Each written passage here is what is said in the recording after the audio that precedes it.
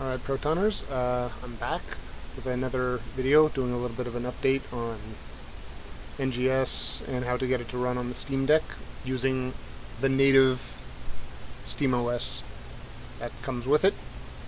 A number of you have mentioned Proton GE. Finally got around to actually using it and testing it out, along with how to do so without touching the terminal, as the terminal is the black magic that scares a lot of newcomers to Linux, as no one's had to deal with command line interface since probably about the 90s.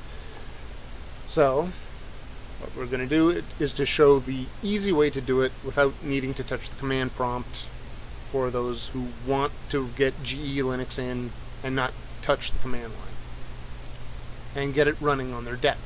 First thing you have to do is go into desktop mode, which I'm currently in. Yes, you have to go into the black magic of the desktop mode on your SteamDeck. It's not that hard to get onto. You just click the Steam button, hit power, and it'll pop up there.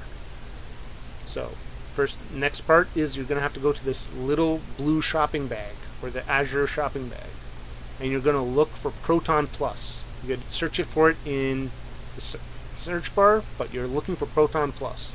This is the key.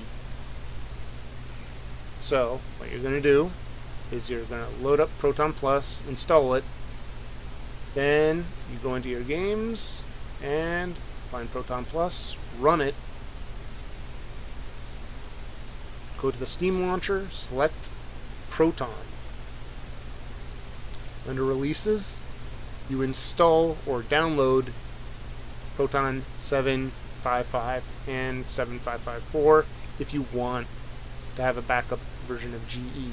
After they're installed, all you got to do is go to NGS on either desktop mode or in gamer mode for the Steam Deck, or even for a desktop if you're running the Linux OS that actually does support case sensitivity. NGS is case sensitive. You can't get away with it. So make sure that the drive is set up for case sensitivity or being case insensitive. So what you have to do first, unfortunately, is when you are going for NGS, you have to set Proton 7 first. You have to do this. You can't just hop to the GE, it does not work. You have to go to Proton 7. Once that's done, you hit play. It'll start initializing and setting up all the files related for the Proton environment that it's going to be making an interface for running NGS. So the next part is go through the launcher, start game, and you just have to get through this point. Now, if it's the first time run, you could probably get away with 1 if you're going a little further. If you're not, you can set it to graphical setting 3. Anything higher than that, I'm not going to be guaranteeing so far. But 4 you might be able to get away with in pushing. Now, because I'm in a dock, it looks like it's windowed mode when actually on the Steam Deck it's full screen. But because it's docked, it's cropping out a little. So I can't control that part. So once you get here with Proton 7, you just exit the game. Then you go back in to the compatibility mode, and you set it to the glorious eggroll edition of Proton, and then you run it again, because this sets the foundation of the Proton 7, which the glorious eggroll edition of Proton uses. You need to put that foundation in, otherwise it doesn't work. The game will not even run at all. You have to actually get that 7 in first and get it initialized. It doesn't work with 8 or experimental. If that was in first, you have to lay the foundation of 7 first, then you can use glorious eggroll. I have to repeat this because I know some people will go like and just ignore the advice. I work in tech support, so yes, I know. I know that happens.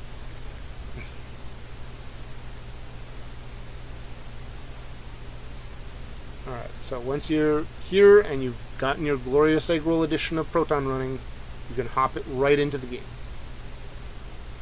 and it'll actually run rather well. NGS will run fine on setting 3. If you're just going to be playing base, like base game, you could probably go all the way up to like 5 or 6. Because even in potato mode with the regular Proton, you could run on, I think, up to like graphical setting 3 fine in base. It's just NGS is so demanding that it needs GE in order to actually run at a reasonable level. So yeah, this is a lot less stuttering, faster, easier loading. So yeah, this is something that highlights that if you want NGS to run on the Steam Deck using the original operating system that came with it, you have to use the GE version of Proton. It works like a dream. It's fast. There's no stuttering. It's remarkably well done. It fixes the performance hole that is in the regular Proton. There's no issues. The only problem is that you have to get 7 initialized at the start. That's the only problem. So if you want to get NGS running on good speed, you have to follow those steps.